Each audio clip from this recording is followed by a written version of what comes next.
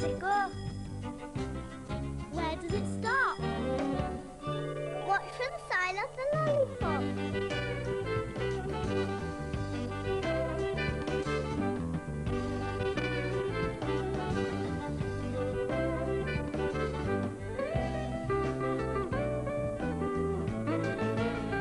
Stop!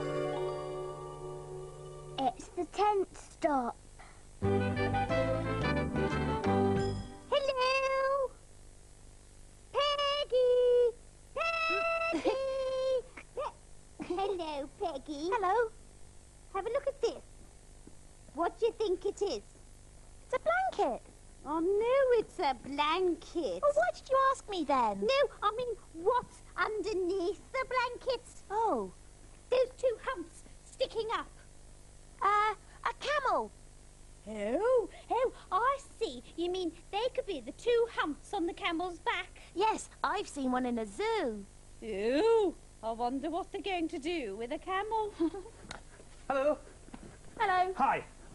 Hello, Poppy. Hello, Peggy. Hello, Andy. Andy? Hmm? Is there a camel in today's story? A camel? No. Why? Well, what's this then? A blanket. Don't start that again. We need the blanket for the first story. Oh. It's called The Farmer and the Apple Tree. Oh, good. I like farms. Well, I hope you enjoy it. Andy? Hmm? You've forgotten the blanket. Oops. Wobble and Humphrey. Oh, that's what those two lumps were. It wasn't a camel at all, Peggy. Peggy, where's she gone? Wibble, wobble, wibble, wobble.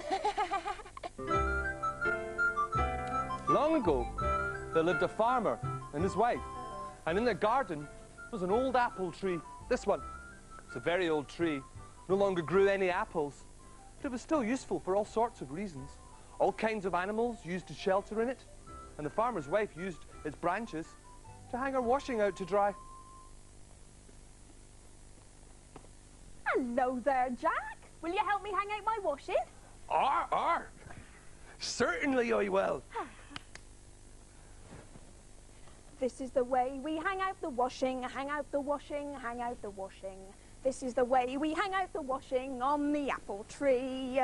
This is the way we hang out the washing, hang out the washing, hang out the washing. This is the way we hang out the washing on the apple tree. There. Done. Oh, yes, it'll soon dry in this hot sunshine. I don't know what I'd do without this old apple tree. Tweet, tweet. Let's rest here a while in the shade of this apple tree. Tweet, tweet, tweet. Tweet, tweet. Good idea. Tweet, tweet. The sun is so hot today. Aw, Tweet, tweet. Look, Jack, those birds up there, don't they sing sweetly? It is the only spot round here that they can find shelter in. Now, come, Jack. How about a cool glass of lemonade? Oh, perfect. Tweet, tweet, tweet. Tweet, Tweet, tweet. By gum, it's hard work being a farmer. This old apple tree. It's been years since I grew any apples. Look at it. Ugh, it's just in the way. Right, time to chop it down. Tweet, tweet, tweet. Did you hear that? Tweet, tweet. I certainly did. Tweet, tweet. Chop our apple tree down. The farmer called it useless. Tweet, tweet. Useless to him, but not to us. Tweet, tweet. Wherever shall we shelter from the sun and rain now? You? Was that rotten farmer really going to chop down the apple tree? You went straight into the barn to get his big axe. But that's terrible. Where will the birds shelter? Oh, I hope the farmer changes his mind. But, husband, you can't chop down that lovely old tree. Too late. I've made up my mind. I've not had an apple from it in 5 years. But what about the animals and the birds? And what about my washing? I don't care about that. Now, where's Jack? I need his help. Husband! Oh, Jack, Andy, do something. Don't The old worry. apple tree. Don't worry, all is not what it seems. Oh, all this excitement's making me whiskers curl. Jack! Jack!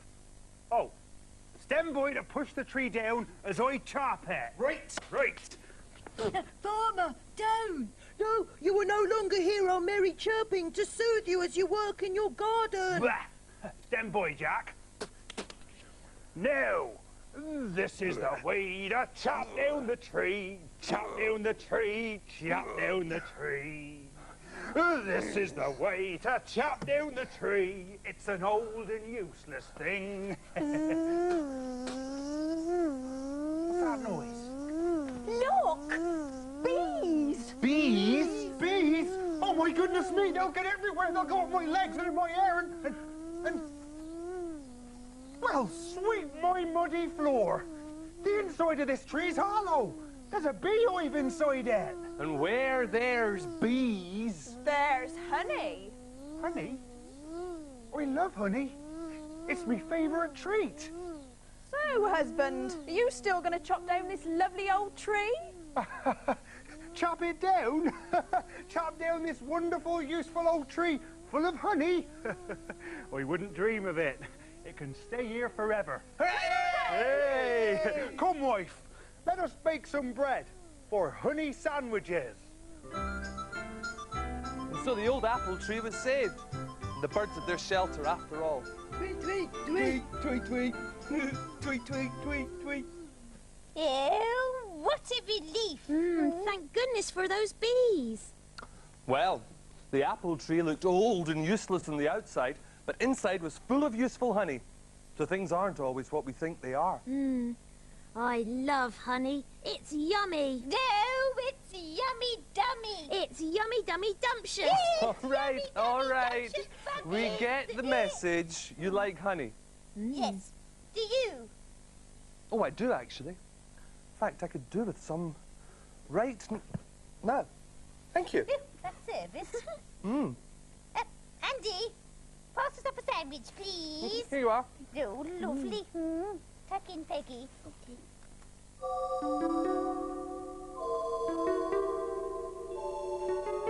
The man in the moon came tumbling down and asked the way to Norwich.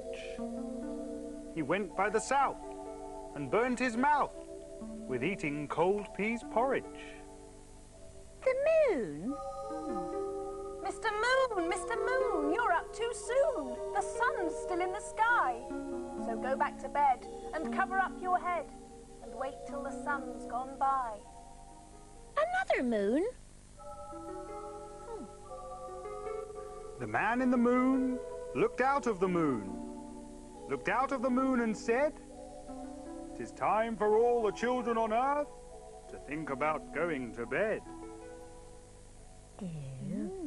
Who are all these moons? Us! Why have you got moon masks? Well, there's a moon in the next story. Come on, let's go and get ready. Right. Right. It's about a statue called Mungo. That's a funny name for a statue. Oh, well, Mungo is a funny statue. Oh. Mungo lived in the middle of a children's playground. Now, although he was made of stone and couldn't move, he could think, and he did have feelings. He could be happy and he could be sad, just like us. He loved children, and they loved him. They thought he was a brilliant climbing frame, and they loved jumping off him. Oh, he does look kind. He was. On the outside, he was made of stone, but underneath, he had a heart of gold. He's a bit old and mouldy, though. That's right. And that was the cause of the trouble. You see, one day, Mrs. Newcomb, who was in charge of the children's playgrounds, came to look around. Now then, I've been looking at the children's playground, and what it needs is a brand new climbing frame. Right, where? Here, we'll knock down this old statue to make way for it. But Mrs. Newcomb, Mungo's been here for as long as anyone can remember. The children love him. In fact, they use him as a climbing frame. They'll love the new climbing frame even more. Tell the workmen to knock the old statue down and take it to the rubbish dump first thing in the morning. Come along. Poor Mungo. Mungo was very sad. He wondered what it would be like to live on the rubbish dump. A bit lonely. Yes. Wasn't there anyone to help him? Well, that night, there was a full moon. And the moon looked big and shiny and somehow magical.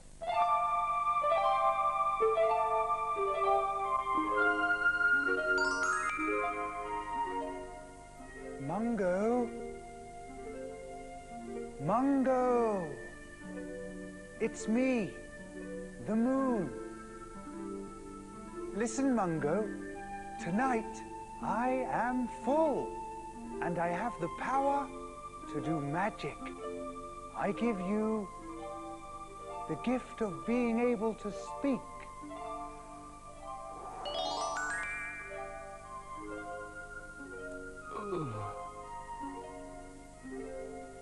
What is making you sad, Mungo? I like living here in the playground, surrounded by all the happy children. But they're going to knock me down in the morning. Oh dear. The children will miss you. And I'll miss them.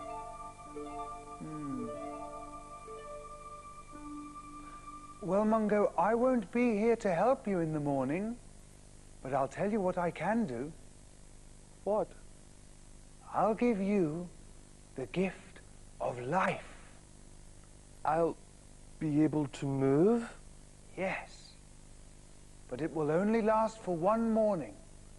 During that time, you must sort everything out for yourself. I give you the gift of life.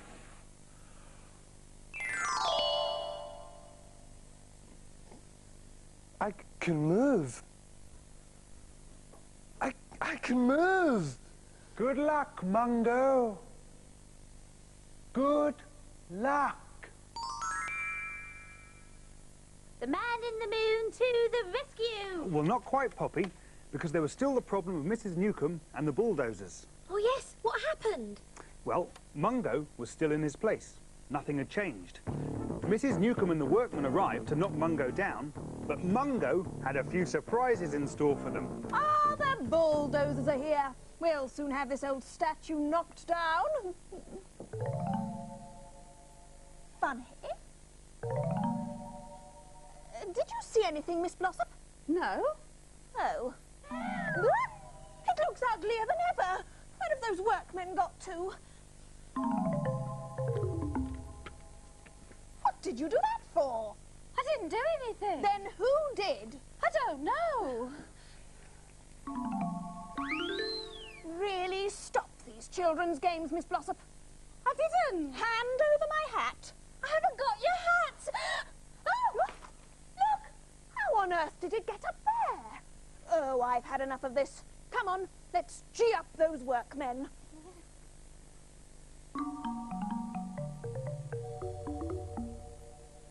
Oh, where's I leave my notebook? It's gone! Mrs. Newcomb! This is the way to trick them all. Trick them all. Trick them all. This is the way to trick them all. I hope they let me stay. And then, when I came back, the statue had gone. Look! Oh! Well, it soon will be gone. Come along, Miss Blossom. We do have other playgrounds to inspect. Oh, carry on, Mr. Hammer. Right on, Mrs. Newcomb. Stand by with the bulldozers, lads. Nice day for it. Certainly is. Hey? Did you just talk? Who, me? Yes.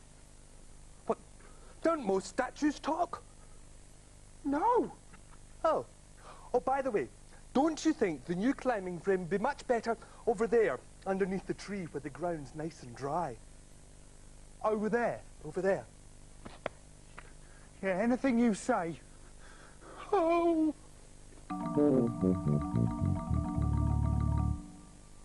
Ew, naughty Mungo scared that workman.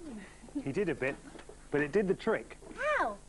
Well, as a matter of fact, Mungo was right. underneath the tree was a better place to put the new climbing frame. You see, Mungo had been living in the playground for so many years, he knew it inside out. He knew that if the new climbing frame was put under the tree, the children could play on it even if it started to rain. They'd still be dry. Exactly. Didn't Mrs. Newcombe get cross when she saw what had happened? Not really. Ah, wasn't it a good idea of mine to put the new climbing frame under the tree instead? Nice and dry. Yes, because that way the children can play on Mungo when it's sunny and on the new climbing frame when it's rainy. Quite. And I suppose this old statue, Mungo, is rather fun after all. My hat certainly cheers him up. I still don't know how it got up there, though. Come along, Miss Blossop. So Mungo wasn't alive anymore then? No, he was a statue again, but a very happy statue. Did he ever come to life again? Sometimes, when it was a full moon, but no one ever saw him.